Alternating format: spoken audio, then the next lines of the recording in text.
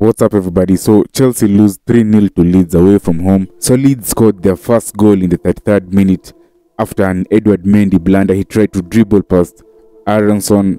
He made a mess of it and Aronson managed to score. Then Leeds scored their second goal in the 37th minute, Rodrigo scoring it. Then we have Jack Harrison who scored the third goal in the 69th minute.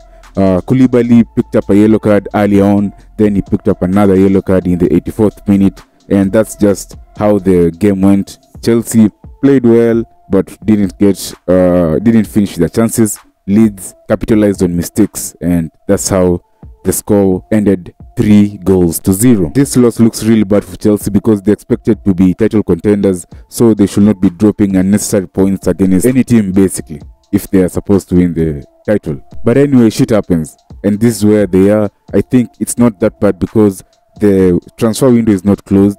They have some gaps in their squad, especially if they can get an option for that striker's position, so that they cannot depend on Havertz alone, or they cannot depend on movement. They should get an out-and-out striker who can help them out scoring.